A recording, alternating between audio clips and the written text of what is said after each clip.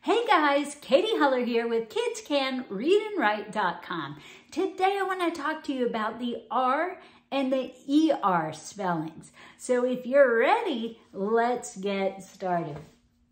So a lot of times words have either R or they have ER in them. And what I'm noticing with a lot of kids that I'm testing is that they don't know when to use an R and when to use ER. Either they always use R for an sound, or they just get them all mixed up and start using ER all over the place, where sometimes they just need R and sometimes they need ER. So let's talk about why that happens and what you can do to help them. So R, a lot of teachers are actually teaching that R says What I want you to make sure of is that your child doesn't say for R. ER, IR, and UR say So when we hear in a word, we want it to be either ER, IR, or UR. R should be a shorter sound, not but more of a r sound. Now you don't want RU, right? But when you say R, it should be the r sound. There's no in it. So what happens is a lot of times when I test kids and I call it a word like, say, better, they'll spell it they'll put an R. This will be how they'll spell better, because they're hearing they think R says so they just put an R there. Really, if you want to spell better, you need that trick at the end, okay? That's the ER. And remember, trick endings love to boss vowels. If they can get over one letter and boss that vowel, they will. So if you don't want this to say but eat you have to make whoever's in the middle use their superpowers to double themselves and then add your trick ending. In this case, the ER, better. Because see, now when he goes to boss that E, denied, he's blocked, okay? So that's why we have that double T there. But the really important thing is to make sure if you're saying if you hear an you get that ER for it. So when we want a R sound, we want to hear that also. So let's say the word was brush, like brush your hair. We want that to be not brush, but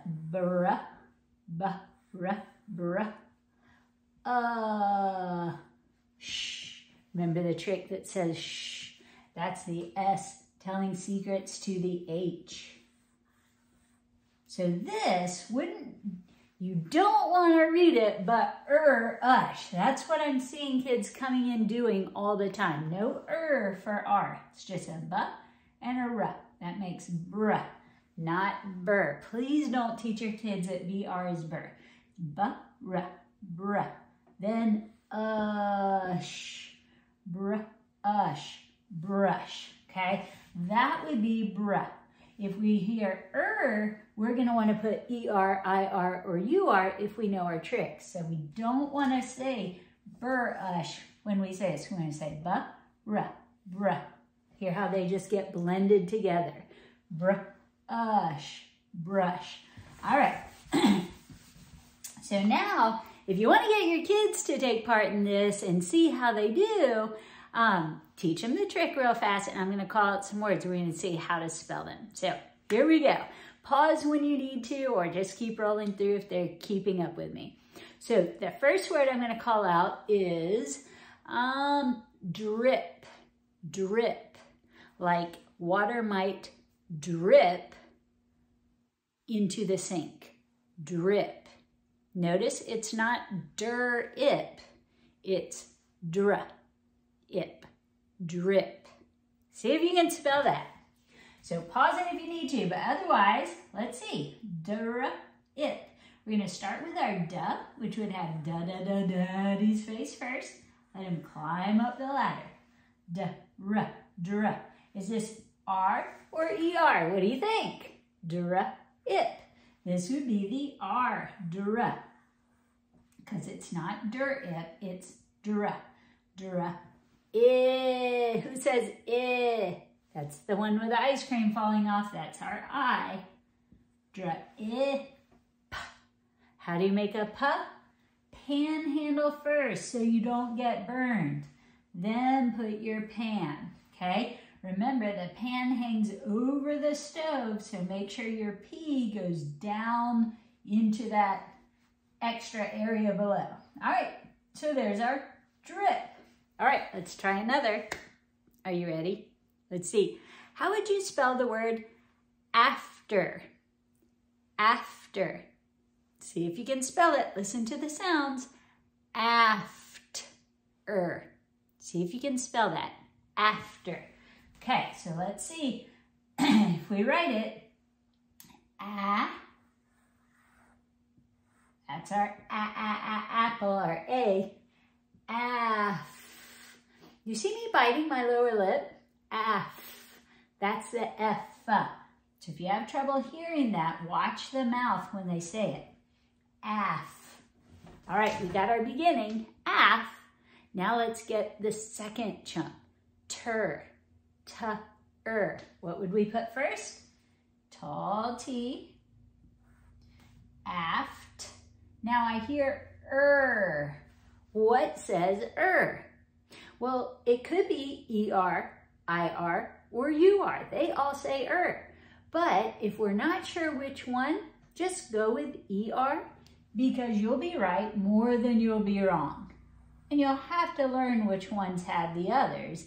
But ER is the typical one that we use. It's used the most often. So especially at the end of a word, if you guess that, you're more likely to get it right than wrong when you hear that sound. So let's see how we did. After. After. After. So that would be the ER. If we had just put R, let's see what it would have said. After. After. That doesn't sound right. So that's how you can double check if you need to see which one you need. We want the ER there. All right, let's try another. How about the word never? Never. See if you can spell it. Pause, write it on your own, and then we'll check it together. All right, so let's see. N. Remember when you do a N, start with this line and climb up it till you get to the top, then come around. That's how you get that little tiny nub without even trying. N. Who's E, good. N. Nev. Now this is almost like the F, but nev. Do you hear the little vibration? That's the viva. Nev. And then we hear So which is it? Is it R or is it ER? I hope you said ER because I hear that sound. It's not nevra, it's nev. So that's what we want there. Good job. How many people got that? All right, let's try another. How about prop? Like I'm going to put some pillows to help prop me up, to help lift me up a little bit. Prop. All right. Pause it if you want to try on your own. Otherwise, let's go. Prop. Pra-op. Try to hear all the sounds. Pra-op. Prop. Notice it's not per-op. It's pra. Prop. Okay? So when you spell it, you want your P, remember, panhandle first, then the circle. Para. What do you hear next? Is it R or ER? So since it's not per-op, it's prop, we just want the Prop. Who says aw? That's the mouth is wide open, the O. Pra-op. What do you hear next? P. So we start the panhandle again, and then the pan. Let's check it. Op. Prop. And if you learn to check it after you write it, you can find a lot of mistakes, or you can feel pretty good about how you wrote it. Always make sure you reread what you write after you write it. I find a lot of mistakes that way. All right, let's try another. How about trust? Trust. How would you spell trust? Like, I trust you. Trust, like I believe that you'll do the right thing. Trust. All right, let's see.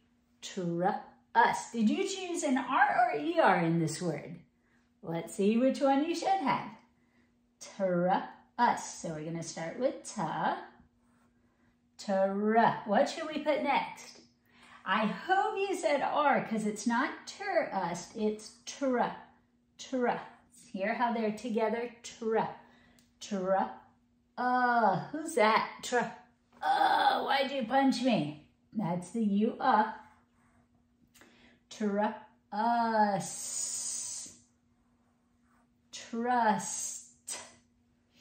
And a T. Good. Hope you got that one. Good job if you did. Trust. All right, let's try another. How about, see, nerve. Oh, you've got a lot of nerve. Or a nerve is something if you get on a nerve. Oh, that's not good. Nerve. See if you can spell that one. Nerve. This is a little tricky, and I'll tell you why after you write it. All right, nerve. We're going to start with our N. Remember, a N starts with a line. You come down with that line, climb back up, and come around. And see, you can barely see a nub. Don't draw one in after. That creates an H. If you don't get a nub, just leave it like that. It doesn't have to have a nub, but if you add one, it ends up looking like an H. So don't do that. Just whatever you ended up with. Let me show you one more time. When you want an N, come straight down, short line, climb up, and come around. That's how you make an N. Okay, which do we put here? Do we put R or ER? Ner. Do you hear the we don't know. This is the E talking to the R. He talks so much. When the teacher calls on them, they say, we don't know. So that's the ER. Ner. Notice it wasn't at the end this time. It's not always at the end. It could be in the middle, could be at the end, could be in the beginning. We don't really know. All right, so we have ner right now. What else do we need? Nerve. That's a V. Now, probably a lot of people stopped there. But did you know there's a rule where you're not allowed to end a word with a V? So what do we add? What's the quietest letter you can think of? The one that won't make a sound at the very end of a word. Well, it's that sleepy E. He gets so tired at the end of a word, he falls asleep. You can't hear him, but he's there. And when you have a word that ends with the V sound, you need to add that sleepy E there. He won't make a sound, so it'll still say nerve, nerve. But you need it there to satisfy the rule. All right, if you got that, I'm impressed. Good work, good work. All right, let's try another. Let's see, how about grin? Grin, like you smile or grin. How would you spell that one? Grin. Let's see, we're gonna go girls. Here's the girl's face for G, and then give her long hair and curl it under her chin. All right, so we want gr. Would I put an R or would I put ER? Hope you said R, because it's not a gr-in, which would actually turn into jur-in, because GE says ja. We want gr. Who says like icky? The ice cream's falling off. grin. Good, in. All right, we'll do one more together. Let's see how you do. Let me pick a good one. Have we done that one yet? Nope, let's try that one. Enter, enter, like do not enter, or enter here, enter. Now this one's very tricky for two reasons. At the very beginning you hear N, N. Now a lot of kids will just put an actual N when they hear N, but it's not N. N's can't say their names. We need We need two letters to say this. Okay, so first I want you to put that's Granny. If you've watched my other videos, you know E is If you haven't seen the vowel video yet, you can watch that. We want N. Here's the That makes N. Now we can spell the second half. Ter. How would you spell that part? Ta. Do you hear Which one is that? ER. Very good. Enter. So then check it. Ter. Enter. Enter. All right, guys, great job. Hey, if you need more help learning tricks like these, if you're at the beginning of your reading journey and you're just starting to learn about tricks like these, look into the Black Belt Reading Program. I've videotaped videos on all of the tricks you need to know to become a great reader and a great speller / writer. So, if you need help, go to kidscanreadandwrite.com, or you can go to kidscanonlineacademy.com, and I'll put a link in the, not comments, but wherever, the description, so that you can easily find it if you want. But otherwise, just go to the website, look for the Black Belt Reading Program. It's a paid program, but if you want a complete guide to how to get your child reading and writing with the activities you need, the lessons you need, everything you need, step-by-step process. It works for all the kids capable of learning. So if you have a child who's capable of learning but struggling, I think you will love this program. It walks you through the reading and writing process step by step. You just help your child go through the worksheets, and by the time you get to the end of the program, it's like magic. If you've done all the lessons and you've mastered them up to that point, you should see your child read and write beautifully. So if you need help with that, look up the Black Belt Reading Program and get that. But before we go, let's read these words together, because reading and writing go together, and you have a great opportunity to practice reading after you've practiced your spelling. So here we go. Let's see, what was this word? Drip, drip. How about this one? After, after. This one? Never, never. This one? Op, prop. Notice how the letters tell us what to say. Trust, trust. You don't have to remember these words to read them. You just have to know your sounds and your tricks. Nerve. Notice I don't go nerve. I go nerve. Nerve. I don't say anything for E's at the end because they're quiet at the end. This one, in, grin. And this one, enter, enter. So I hope that helps, guys. Thanks for joining me today. Hope to see you in the next video.